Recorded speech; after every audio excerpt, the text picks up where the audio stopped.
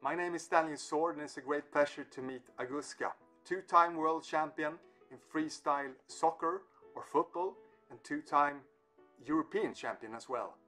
Warm welcome to a conversation about this beautiful, fantastic sport, freestyle.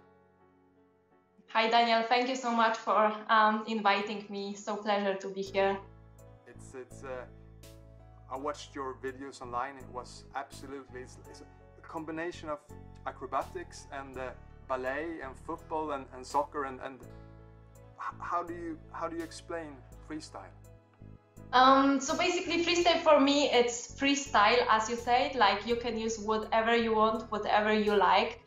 For me, it's an art, and I would say it's just breakdance moves mixing with acrobatics and football. So it's there everything. Whatever you feel like, you just express yourself with. And do you feel flow when you perform? Yes, this is the most important. You just need to feel it. You just go and you show yourself. And yeah, this is the most important. You just flow with the football. Yeah. People feel that you are dancing with it. Yeah. And it's an old sport. It's 2,000 years old from Asia when they started to perform. And then it came to Europe with the circus. And was it the... who do you think is the kind of founding fathers or founding mothers of freestyle? So we spoke from the beginning that Maradona and Pele started in the field. Yeah. We have like huge respect for those guys.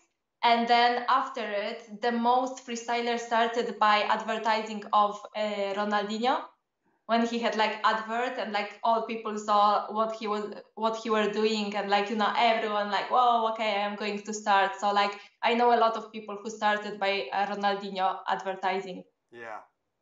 And music plays a key part in freestyle as well. What is your relationship with music? What kind of music helps you? So music, yeah, it's the most important. Like, for example, we've got the competition 1 week ago, and the first 2 stages, we didn't have music. It was like some problems on the network. And we were like, you know, you can't feel it because it's like plain. It's so difficult to play without music. You need to feel it. It's the same with dance. You need to move your body. Here you need to move your body and as well control the football, which is helping you a lot. And I would say my music, which really helps me, is like breakdancing music, where it's like a lot of beat in it.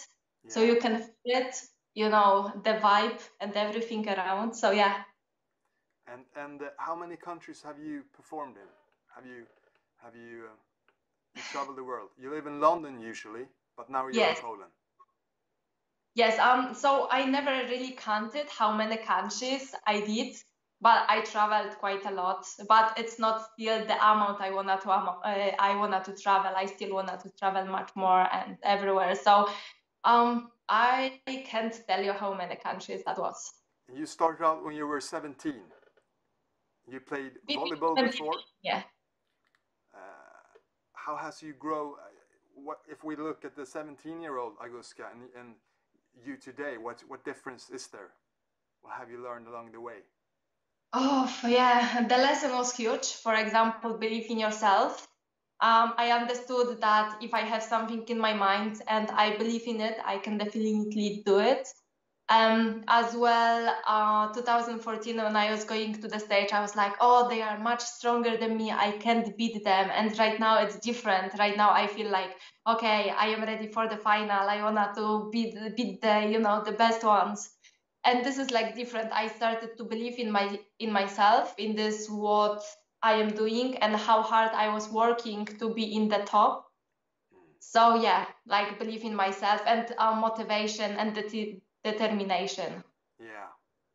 And do you have your own style? How do we see it's you? If we blur out your face, how will we see it's your unique freestyle? Oh, in freestyle, everyone has different style. Freestyle is really unique because every single person needs to find your own style. I don't know how to really say. It's like I love to do a lot of handstands and I love to do a lot of hardcore moves with my legs. which there is not a lot of girls which are pushing that level. So I can't really say it. It's quite difficult to explain to someone who don't understand freestyle, you know? Yeah.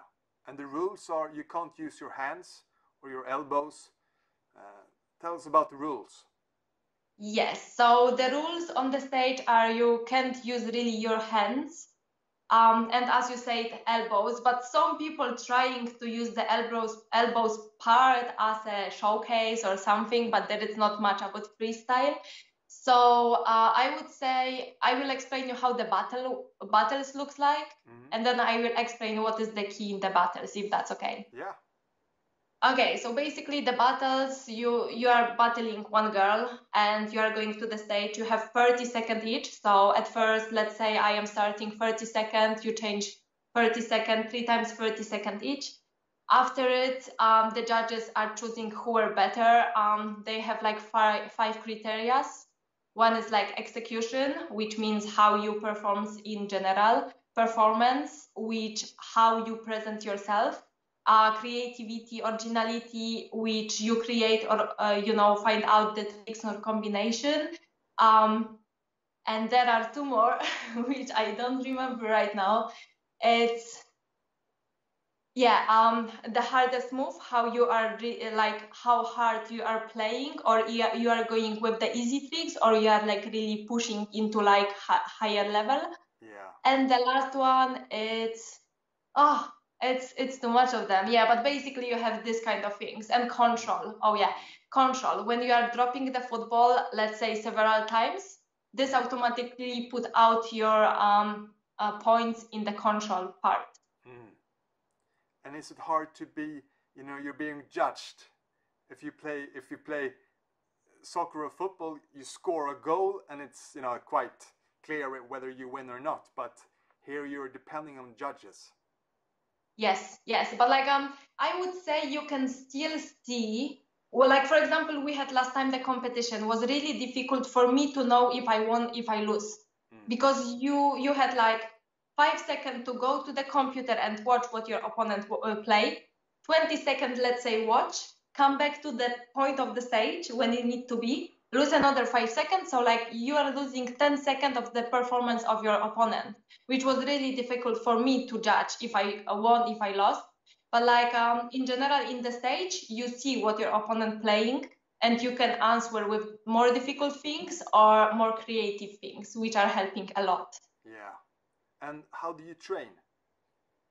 How do you train?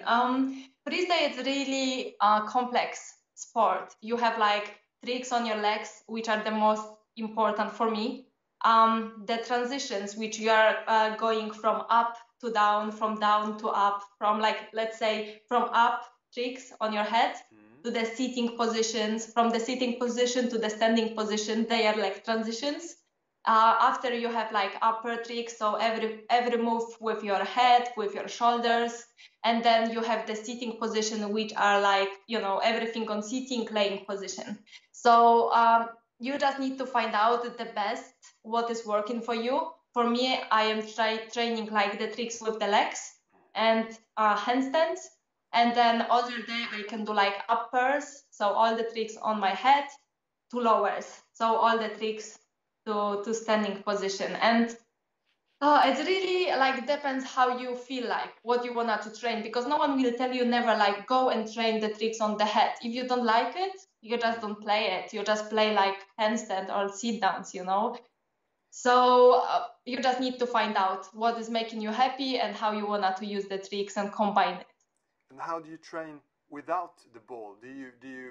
Is it cardio or strength training, or what's important to how to build your body?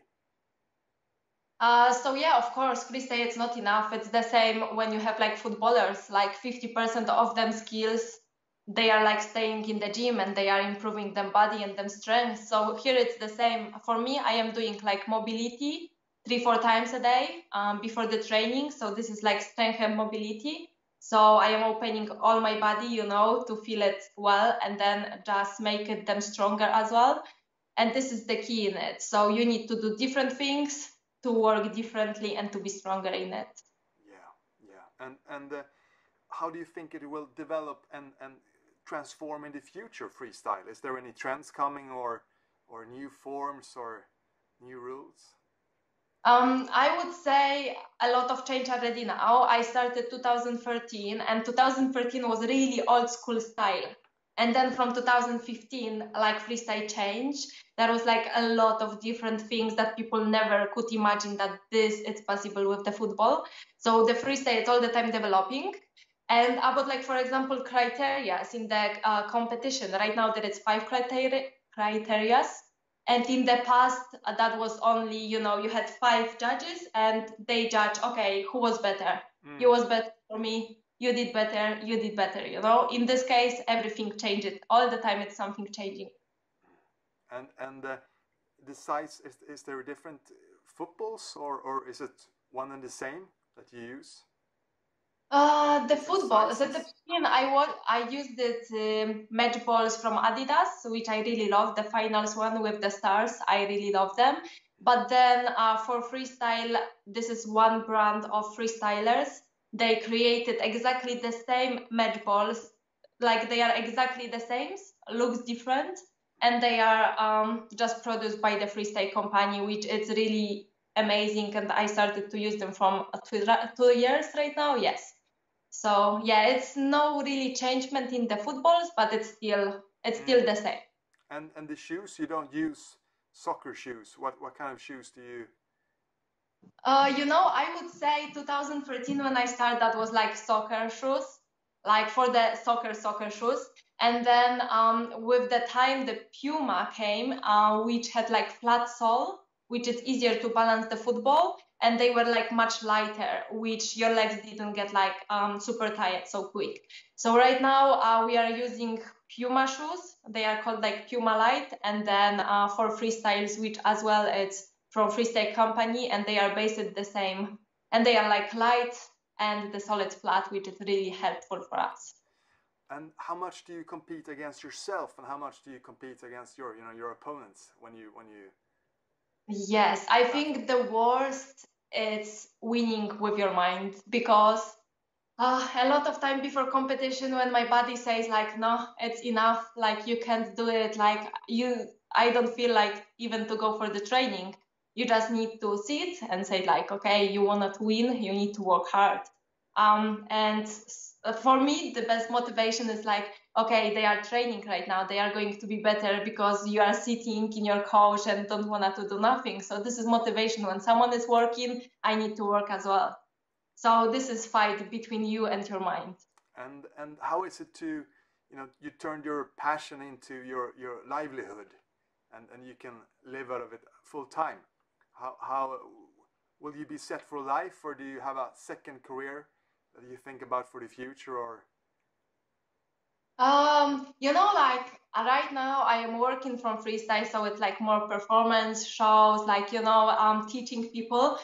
But in the future, I would love to have like maybe like my own academy when I can have the kids and teach them and give them clues, because like seeing me from 2013 until now, I learned a lot of the way as I did mistake of trainings when I could improve much more and much better and much quicker, and the way as I am training right now, and you know, even the mental as your health and body. I would like to give everything to the young community so they can, you know, improve quicker and they can be better, you know.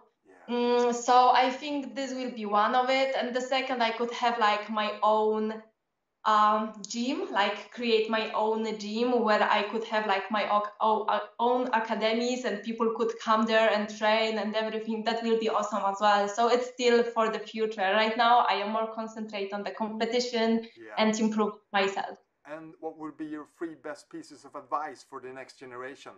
Yes, so I would say do what you feel like you want to do, because a lot of people, they have like, okay, we need to train like that, you know, like day tricks are the most important, and these ones, like I was training like that. Right now, it's not the most important. If you see something and you like something, go for it. Just train. After you will manage it. You will combine with something what you still like it. In my case, was like pushing into one style. For like, I think 3 years, I was pushing only one style, and I didn't have like sitting. uppers, nothing else. I was really plain and basic. That's why I couldn't reach more far. But yeah, just have fun. This is the most important in freestyle. Just have fun, because a lot of people just going, crying, giving up because it's so difficult. Yeah, just find something would make you happy and just play with it. And have you had any accidents or parts of your body being injured? Yes, I've got it. A lot of injuries.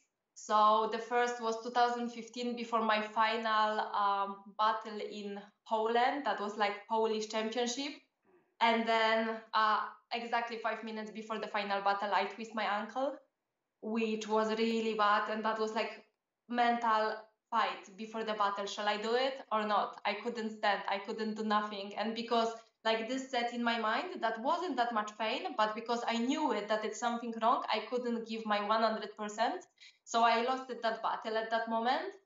And the second one, that was 2016 until 2019, last year, where I was struggling with pain in my calves. They like was really strange pain. I couldn't sometimes even stand 5 minutes because I was feeling like they are getting heavy and painful. And last year I went to physio and they told me that this is problem with the knees, that the muscle of the knees are not working. So the calves taking like all the function of the knees. That's why everything is accumulated there. And when I started to work on my knees and my legs, everything started to change. So it's much better right now. Yeah. And do you have any pieces of advice how to push yourself through these different pains? I'm a runner myself, and I got the knee problems. Just how should we survive and strive, and how should we become better after injuries? Oh, it's so crazy. Knee problem, I would say it's the worst of all. I've got the problem 3 weeks ago with my knee, and that was so disturbing wherever you go, whatever you do. But the question is how we can survive. For example, freestyle is that you mostly use your legs and hands, but you forgot about different part of your body. If you want to be good, you need to improve and legs and upper body and as well your core. You need to work in everything so you can have balance in your body so everything can work properly. As you could see in my injury, I didn't work on my knees. So that was affecting another parts of my body. So yeah, I would say just go for it and just work on strength on every single part of your body. You want to become world champion. How do you transform that into reality? Yeah, just working hard. You just need to be better in every single style from others. You need to all the time watch your opponents, see what they are playing, preparing yourself, and all the time be conscious, like if they show something in the battle, you need to answer it. So the dreams to become world champion, that was only work, like I was working hard all the time because my journey was like 2014 I took the 4th place, 2016 2nd place in the world, and then 2018 I won it. So that was the journey. You needed to find yourself and just push and believe that you can do it. And how much is mind and how much is body to become a champion? I would say 50-50.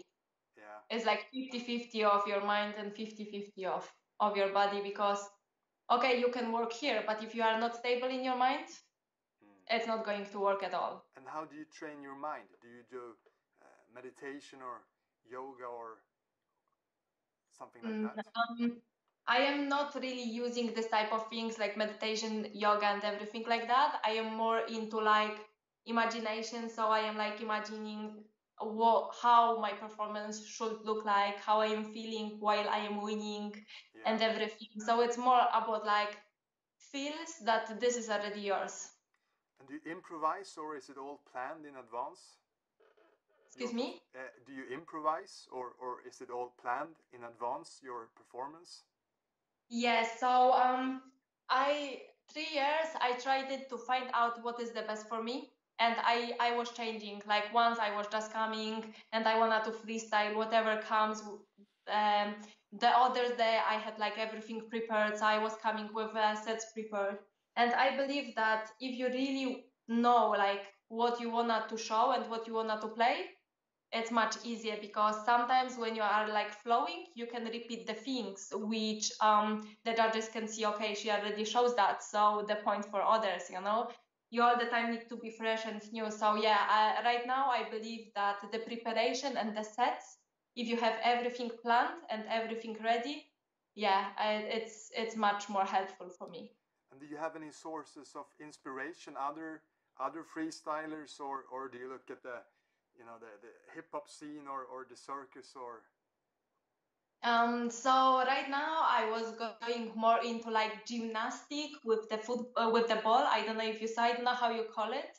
When the lady is doing like acrobatics and catching the ball between it and doing like splits and everything. I really like that. But mostly what I was looking for is a breakdancing stage, when they are doing some similar tricks like moves to our freestyle, where we could use this in our freestyle with the football as well. So I think, yeah, breakdancing and some acrobatics moves, this is like something what is helping. And do you think for the next generation, there's a lot of stressful, there's a lot of mass media now. You have to be a champion both at YouTube and Facebook and Instagram and all these things. Is it only positive, or is it negatives as well, to kind of make your own mark there? It's really important. In my case, Instagram, it's helping me a lot to get works, to be seen by others. So I believe like using the social media and promote yourself, it's not bad. But some people take it this too serious, and they wanna be like, you know, really famous in it and everything. So they are like losing their own time, spending the time in social media instant to learn something and to do different things. Like, I would say that it's good, but you need to know the limit, and you need to know the worth of it, because one day you will die and there will be nothing about your social media, nothing like that. And it's such a beautiful sport to watch. Is there any pieces of advice for for the people who watch? What should we look at? What are the key factors in freestyle? Key to watch. Like, I would say just watch the people who are really original, creative, and who are having the fun with the football. That it's something unique there. You always will spot, once you will watch, let's say, competition, you always will see someone who it's unique and who you wanna to follow and see, because you see something different than others are playing. So, for example, I would say when I went to judge the Spanish championship, there was like really like all the people, there was like two people who were like really unique, and all others, they were like really repeating things, copying others, which was really boring to watch. But you still could like spot two people who were like unique and different, who you wanted to see, and who like you are waiting still for them other performance to see and to be excited about something new. And if we put Aguska on the soccer field in a World Cup final, how would you use your talents to make beautiful goals?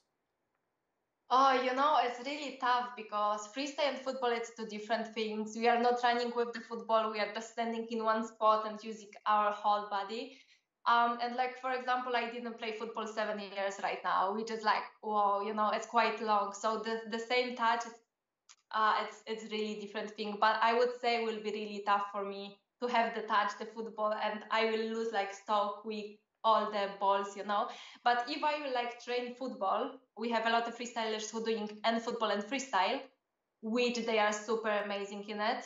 And you still can, you remember when you told me about rainbow, the trick when you are flipping over? Yeah, this is like one of the easiest one you can do on the fields. And like taking inspiration from Pala or Maradona, if you watch them, you can easily do the same what they have done, pass through all these opponents, and that was so beautiful. So I don't know, I didn't play football a really long time, but if I will try it, I will tell you. And when will you win the next World Championship? So every Red Bull Street Style are happening in November. So it's like last year was 15th of November, this year was 14th of November. So it's like second week of November every single year.